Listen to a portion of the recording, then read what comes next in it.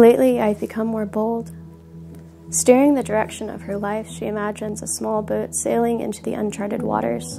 Perhaps the wooden shell is painted blue and the pale pigment is weather-thin and cracking, but in the sturdy sort of way, like an aged carpenter's hands. The fluttering sail is blank and thick, fresh parchment in the wind. She was a lifelong cartographer, mapping meticulously the moments to come. But in the midst of a heavy storm, her bright collection of colored geography became sodden with rain and sea salt, a horrible mess of tearing paper and blurred ink. She cried quietly over her ruined maps and threw them into the wind. Now she follows only her silvery compass and the stars. The only thing that you have to do on the trail is walk. Like, you just have to get from point A to point B, and there's no one there that's telling you where to go or where to be. Throughout my second year, I was really questioning this sounds really cheesy, but I was just really questioning who I was and who I actually was. When was I being authentic? When was I performing? When was I just trying to fit into a crowd? When was I just trying to fit what I expected people wanted me to be? I grew up in Chattanooga, Tennessee, which is beautiful, and just bridges, and I don't know, there's just sort of a vastness about the city that makes it really easy to travel through, and just a lot of attention to the natural beauty, which I love. My mom is definitely more wildly creative. It was never for anyone other than herself with the paintings. I think that was, but being able to watch her engage with this creative medium at a young age and just seeing that as being more normal, I think was really influential, because then it just gave me the familiarity to not think that it was super weird if I was just I don't know, alone painting. And then my dad, on the other hand, he actually studied studio art in college, because he owns a rug business now in Chattanooga, and he designs all the rugs, designs all the catalogs, and the rugs themselves are amazing. And I think just being able to see that creative process too, and him being able to engage with art that he loves, but also in a more tactile sense or more business sense, has been really influential. Within a 6-month span, it was October, my parents separated. November, I had to quit the rowing team. December, I broke my leg really badly in a bike accident. January, I came back to school, but I was on crutches and I was in a lot of pain, and I just had surgery, and so that was really hard. And then February, it was the most random thing, but I got the mumps. And I think that coming into spring of first year, I just felt so broken, and all the plans that I had for college were wrecked. As I came in, really ambitious high school student, thinking that oh man, I'm gonna be a student athlete, I'm gonna be a perfect student, I'm gonna make all these friends, I'm gonna be really cool on Instagram, my life is gonna look perfect, I have this family that's home and that I love, and I don't know, I think that having a lot of those pieces of my identity just sort of crumble before me, and feeling it was just unraveling, was a huge wake-up call that, wow, I definitely don't have as much control as I thought I did, but there's also so many blessings within the wreckage, especially after that first year. It really let me let go of the plans that I had. I just couldn't shake this feeling that I wasn't going to be back at UVA that next fall. I think when I actually took it on CIS, it was pretty wild, because you just literally log in and click a button, and then you're have a gap year. Sort of recklessly just clicked the button and was okay, I'm gonna take a gap year. Let's see what happens. I was seeking a physical space in which I wasn't in my hometown. I wasn't in that community of high school and rowing and family, and I wasn't trying to fit that image, but I wasn't in the university community either, where I was just felt just sort of lonely but also groundless. Yeah, I think that I really liked the AT because it was one trail. Like, it was just 2,200 miles of wilderness that you start on, and you just move one direction and you have no idea what's going to happen. So convincing my dad to let me do this adventure was, I don't know, it took a while. I probably wasn't until about a week before I left that I finally got the A-OK from him. And so we ended up road tripping, the two of us, up to Maine from Tennessee. And so it probably took about 20 hours to get there. So I remember he dropped me off in this parking lot, and I had absolutely no idea what I was doing. I had this like huge pack, and he dropped me off in this parking lot, and I remember like saying bye to him, and it was like just the strangest moment. And I remember him saying that, I can't tell if this is the most loving thing or the stupidest thing I've ever done as a dad. The first part of the trail is called the 100-mile wilderness. And so you come in and you've got 100 miles without a town, which is just like pretty wild. I think starting off and being so intensely by yourself, it's like catching up with a friend that you haven't seen in a really long time.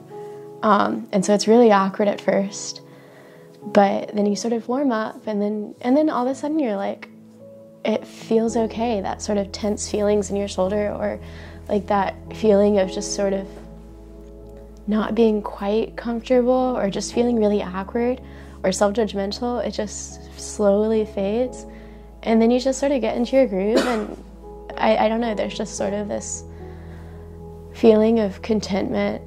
The quiet doesn't seem quite so loud. So I called it the ounce to happiness ratio, is what determines what you carry and what you don't carry.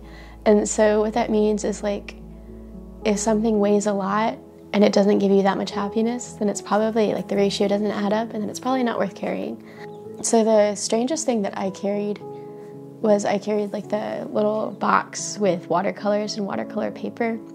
And they were just like little postcard-sized images. The nice thing about watercolors was it was immediate. I mean, you find water everywhere you go. And so I just used water from where I was.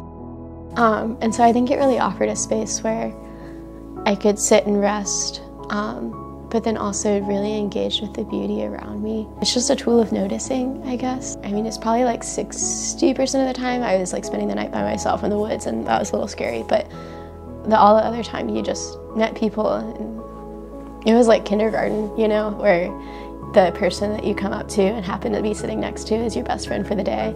I would meet people that are just all ages, all walks of life, all backgrounds, like from different countries, from different parts of the country, like, and I would have these conversations with them where it didn't necessarily matter that I was this 20-year-old white girl.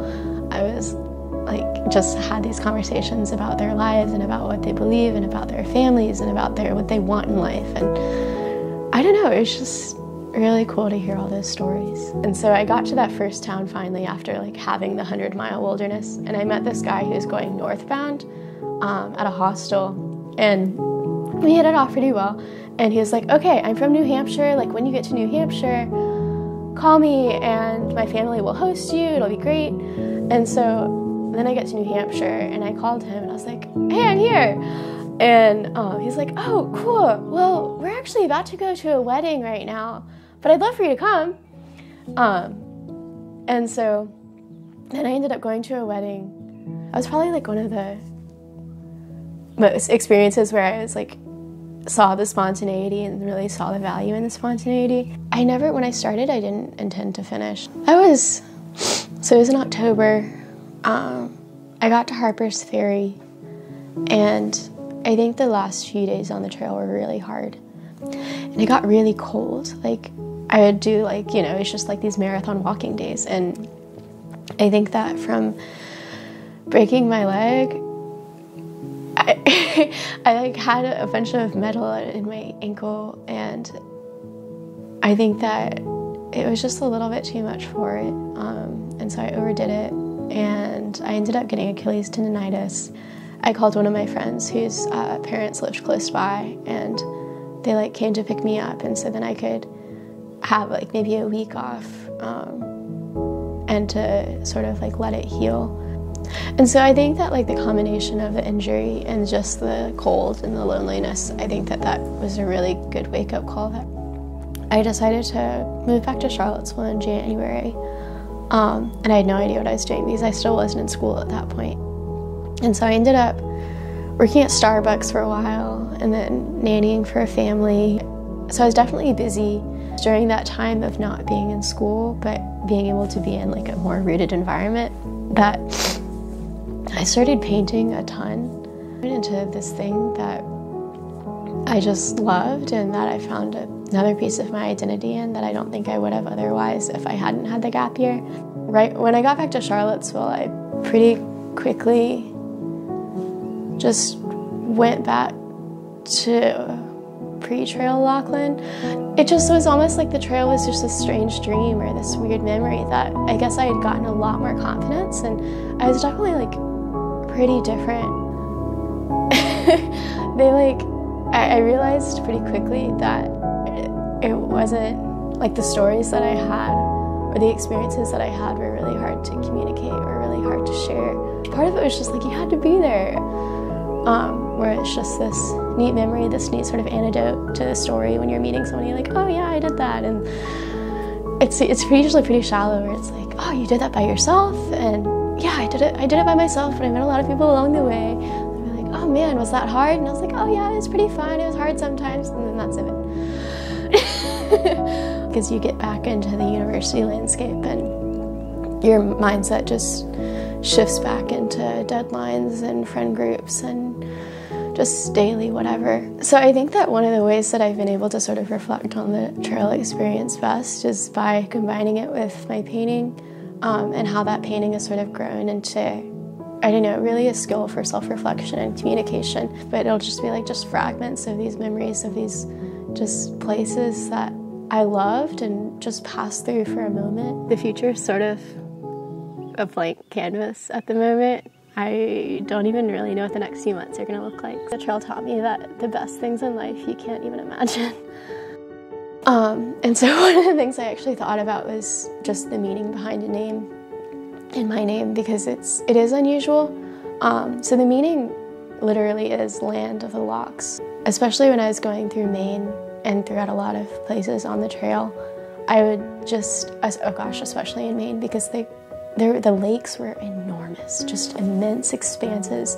Having that connection to my name of being like land of the lakes,